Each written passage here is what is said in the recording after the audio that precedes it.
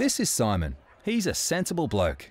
Sensible Simon says he's got $20 for dinner with his mates and $10 for the pokies after. Simon says pokies are just a bit of fun, and he knows he probably won't win. Simon says he won't drink to excess as that can impair his judgment.